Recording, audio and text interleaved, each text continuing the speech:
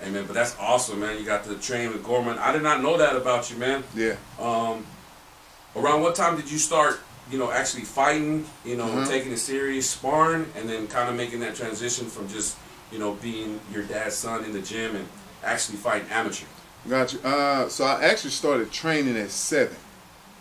Intentional training. Besides that, I was just running around the gym hitting the speed back. But intentional training started at 7. I couldn't get no fights because I was more advanced than a lot of people. So I eventually got my first fight at 10.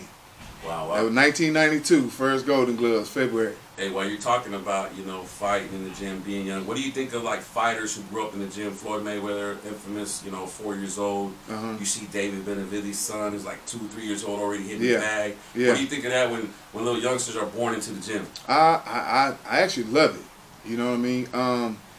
It teaches certain discipline at a young age. It brings about a certain confidence at a young age. It's just self-awareness at a very young age, and like I said, most of all, the self-confidence. Hey, do you agree with the experts who say that getting at the age of boxing before 10, if you go on to make it a life where you're a pro, it makes a difference because you just become one with everything from taking shots, ducking shots, defense, offense, and being able to do and get the advantage over others? I can definitely agree. It has helped me because I actually grew up playing baseball, football, soccer. Boxing transcended from each sport. So it brought inner, I got to keep going back to that confidence, that inner confidence to play other sports. And I just come right back around to boxing. Head up, so I agree with it, Head up, chest out, right? Yeah. You got a lot of confidence. Yeah. Hey, you talked about, making your amateur first fight or debut, I don't know what the word would be, 10 years old, man. What weight was that at? 75 pounds. 75 pounds? Yeah. Dang. Let me ask you this. Do you remember who that person was? A dude named Jason White. White. I don't think you ever forget the first one. Yeah. And the funny thing, I would beat him up in sparring. Okay. And he beat me in the fight. Hey, he stepped it up, did he? Yeah, he stepped it up. Was he making his first fight too, or? Yeah, he actually was. That was his first fight. So both of y'all still out there. Hey, man, is Jason White still around? Do you know? I have no idea. Hey, Jason White, if you're watching this, man, hey, what's up? Say that's what I'm talking about. Hey, man, amateur background. A lot of people, they grew up in the sport. They fight a lot of guys. These guys go on to be pros, world champions, undisputed. Who are some of the guys that you've seen in the amateurs that you fought and that went on to become big names? So that I've seen quite a few that I actually fought. I think BJ Flores, Terry Smith, but I think BJ Flores is one of the most known that I fought in the amateurs. Okay. At that time, he was ranked number 1 as a heavyweight, number 1 as a light heavyweight, won the Eastern Trials. So I actually didn't fight a lot as an amateur. I only had 18 amateur fights. Oh, shit. I just grew up in the gym. I only had 18 amateur fights because I was fight Golden Gloves, go play soccer, football, and baseball. You had more pro fights than amateur fights. Yeah. That's something. Hey, but shout out to BJ Flores. BJ Flores, They're making money training coaching. Paul. Yes, sir. Hey, shout out BJ, man. If you're watching this, man, shout out to him. He followed True Boxing Heads. He's a real one. Yeah. Hey, so I did not know that, man. So you only had 18 amateur fights. Interesting. Turned pro at 19. Wow, ain't that something? At a young age. Yes, sir. Hey, speaking of pro career, man, you had more fights total. What was the total amount? 41, I think. Ain't that some old school right there, man. You don't find.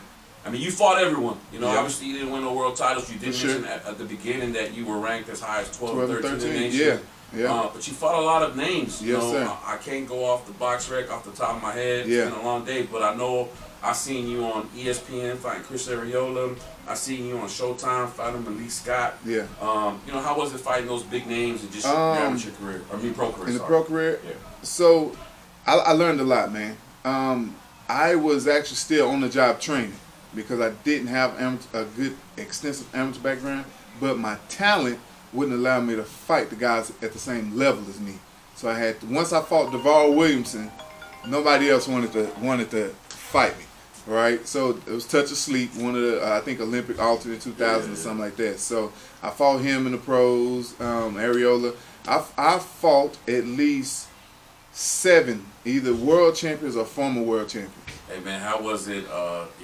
fighting Chris Arreola, who went on to have a hell of a career. He didn't become a champion. Sure. Yeah. Champion ain't always everything. Yeah. But, you know, he was a fighter's fighter, fought everybody and come out of slang and bang with it. What do you think? I enjoyed it, man. I took that fight on 6 days' notice. Oh, wow. Did I know that? Yeah, took that fight on 6 days' notice. And this is no excuse because I still took the fight. Yeah. My dad had a stroke, so my wife at the time helped work the corner. Oh, wow. Did I know but, that? Yeah, man. But I enjoyed being in the ring. Don't tell me you had title shorts. I'm joking. No, I know, right? No, I actually enjoyed that opportunity because I learned a lot from that. What I learned was those guys at that level, not necessarily a one-punch knockout power, but they carry their power over a long period of time. Right. And I'm like, this dude, I'm hitting this dude, and he ain't going nowhere.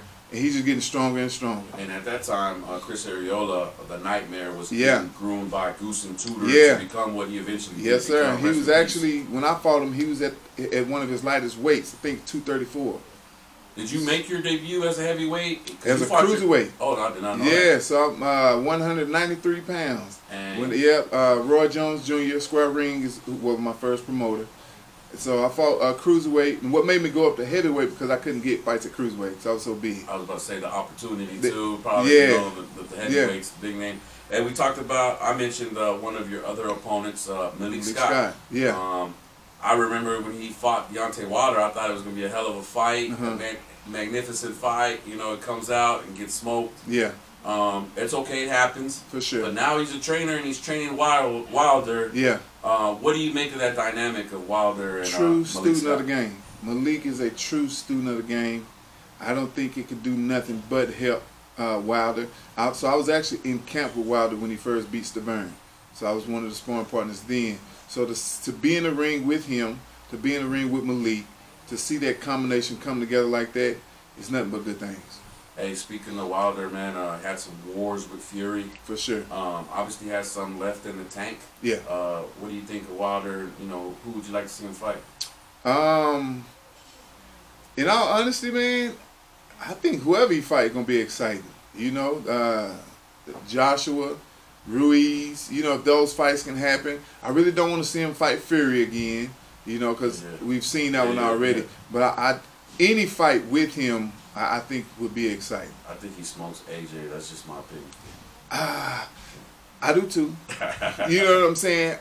But the resurgence of AJ is maybe at hand with Derrick James. Shout out to Coach Derrick James, one of the best coaches in the game, who happens to be out of our neck of the woods. I just don't see it. I think it's more on AJ, not on Coach, man. For sure. So it is here mental. For sure. And for me, it's a little bit on the chin side. I don't know if that's per se, but you see the fights. But I will say this. The right coach can adjust you mentally. Maybe I should have made that transition before a little sooner. The Usyk rematch. Got you.